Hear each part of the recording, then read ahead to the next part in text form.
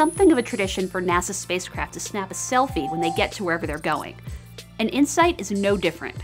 One of the first orders of business after landing on Mars was to take a rather awkward composite photo.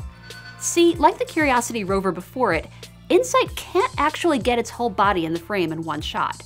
So instead, it has to take multiple pictures, in this case 11, and then stitch them all together.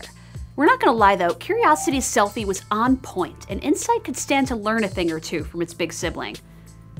Obviously, part of this exercise is about having fun and raising public interest in NASA and its mission. That said, there's some practical value too.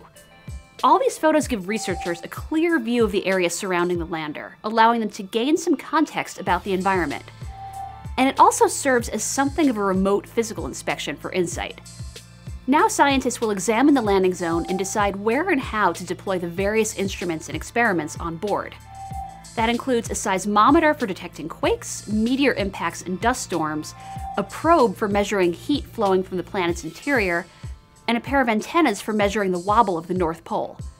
All those will give us valuable information about Mars's interior and help us learn how it was formed. And since Mars is similar to Earth in many ways, it may end up teaching us something about our own planet too. We'll see you next week with More Engadget Today.